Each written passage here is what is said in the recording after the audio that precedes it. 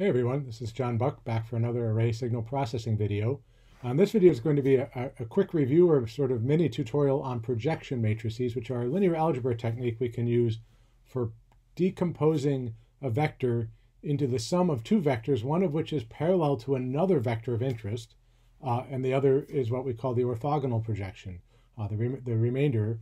And like so many things in engineering, sometimes the key to getting a good result is thinking about how to take this thing you're interested apart into the sum or superposition of two pieces that are easy to analyze, where you can't analyzing the whole thing is kind of hard, but once you find the right decomposition, the right way to break it into the sum of two parts, analyzing those two parts isn't so bad, and then you can use those to get your answer one piece at a time. And we'll be using this a lot in arrays, so I thought it would be good to do just a short sort of explainer video or tutorial on these and how they work before we get into applying them into null steering or notch steering in beamformers.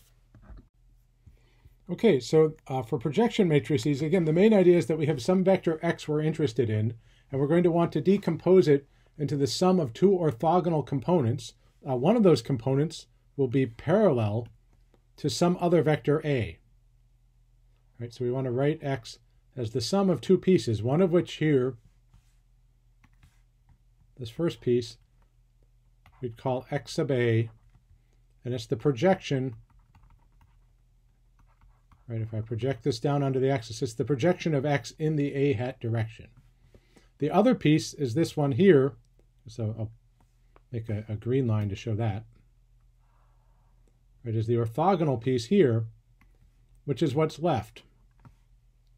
And it's perpendicular, right? This forms a right angle with a. And we would call this piece here x sub a perpendicular, right? So again, the key idea here is that x sub a, is parallel to this reference vector a, whereas this is x sub a complement, or x orthogonal, some people will call this. This is a little right angle symbol up here in the exponent. So it's perpendicular. So we use the right angle symbol to a, right? But by visual construction, we can see that our original vector x is the sum of these two components, the part that's parallel to a, and then everything else, the orthogonal component. In fact, if you like, some people would define the orthogonal component is equal to x, the part that's orthogonal to a is the part, all of x, minus the part that's parallel to a. And so projection matrices are ways of efficiently computing these, and as I said in the intro, it's often very helpful to be able to do, to decompose some vector x in terms of some other direction we're interested in plus another one. So this might be like a weight vector relative to the direction, the replica vector or manifold vector of an interferer, we'll see in another class today. But let's just go through this for now. So if I want to find x sub a, that is the portion of x, this vector x projected onto a, what I would do to find the length of this projection, I would say I want to take the unit vector in the a direction. So that would be a bar divided by its length, right? Make it into a unit vector, and take the inner product of that with x. Right, so when I do it this way, this is the length of the projection of x onto a.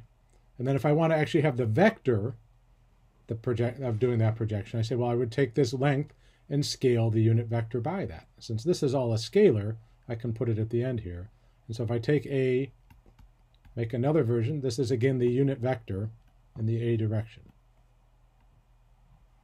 Right, so this here is the unit vector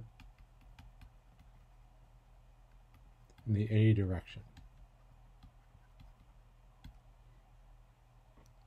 And this happens often enough that it has a name, that when we say, first of all, when we're done with that, what we've just found is x sub a. This is the component of x in the a direction, or parallel to a. And we do this often enough that we'll call this capital P sub a of some vector a of x. Right? So in general, P sub a, capital P sub a, is the projection matrix is A Hermitian over the magnitude of A squared, right? I've got two magnitudes of A's in the denominator. And we'll see there's a convenient reason if we think about multiple constraints later to also think of this. I can write magnitude of A squared as the inner product of A with itself. So this is what we call the projection matrix.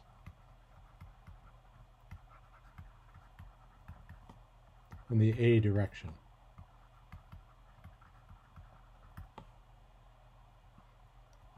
And so then we say, well, how do I find the orthogonal component?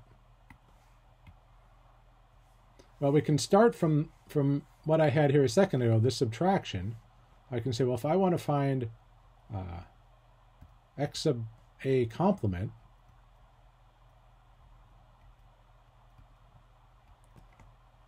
we said, well, first of all, I could use the projection matrix just to find x of a and then subtract it off. And that's one way to compute it. If I want to go directly there, though, sometimes I will want the orthogonal component without needing to find x of a first. I don't necessarily need it. I can still do this in kind of a roundabout way. I can say, well, I can rewrite x as I times x, which is one of these annoying professor things where we write something simple, more complicated way at first because we have an ulterior motive. And then I can say, just what I had a second ago, x sub a, the projection in the A direction, I can write it with the projection matrix. And then I can factor the x off the right-hand side of this. So I can say if I take the identity matrix and subtract the projection matrix and multiply that by x, I will go directly to this is, again, the orthogonal or complementary component. Depending on which book you read, you can see either one of these names. Component of x. And so if I can also then just fill this in, I can say, well, I have I minus that projection matrix is A Hermitian divided by A Hermitian A.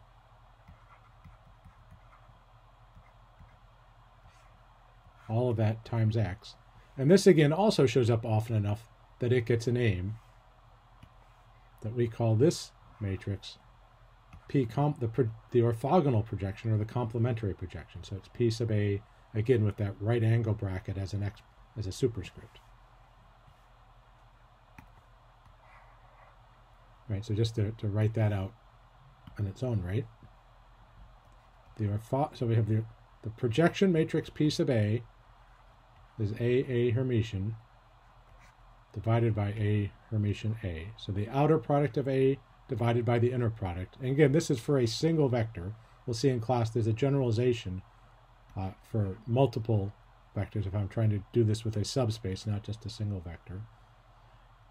The orthogonal complement then is I minus PA, which is I minus A Hermitian over A Hermitian A. And this, writing it this way makes it clear to see if I add these two together, I just get I back. So between them, they are a complete identity, right? That all of x is, I'm breaking x into two pieces, but nothing's getting lost. Some of x is projected in the A direction. Everything else ends up in the complementary direction here. So that's our quick review of projection matrices. I'll stop here, and then we'll be referring to this and using this when we think about null steering for beamformers.